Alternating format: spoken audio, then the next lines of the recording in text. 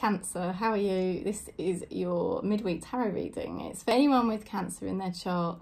You may resonate. It's divinely timed as well. So we're going to go into the energy, see what message we get for Cancer.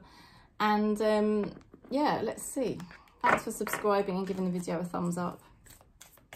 So Spirit, please show us what's happening for Cancer. Wait, don't rush into it. Allow nature to take its course.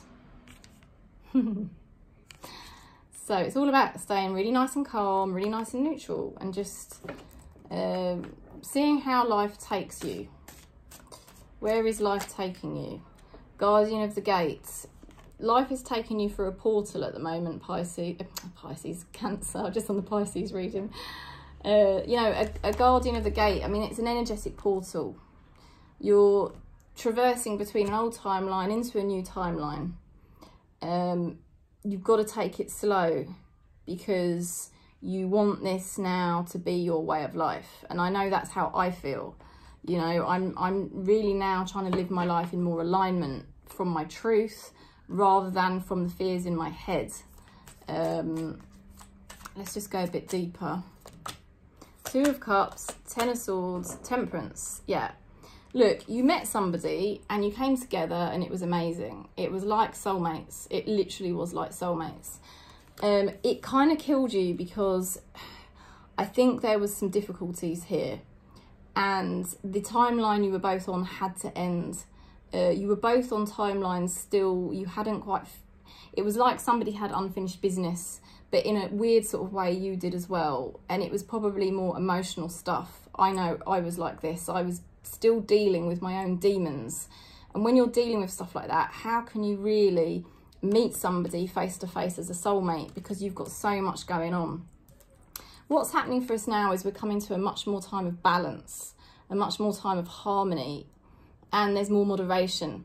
You know, we're less obsessive, we're less addictive, we're less needy. Because we've found our own spiritual truth, our own spiritual alignment. And I know that's where I am at the moment. That's really what I'm all about at the moment. I mean, that's what this whole channel is all about, really. And it's a really good thing. Now, certain people could be making an apology to us, but we don't really need it anyway. I mean, it really is now a time for Cancer where we can just be more neutral. And we don't really want or need or demand. We're just kind of like more harmonious within ourselves, with spirit, more present, and we're just enjoying life more. I mean, this is all the kind of things that I'm working on and feeling. And basically all of that's going to get easier. It's kind of going to get more natural, you see. And that's why they're saying, just take it slow, because this is a new way of life.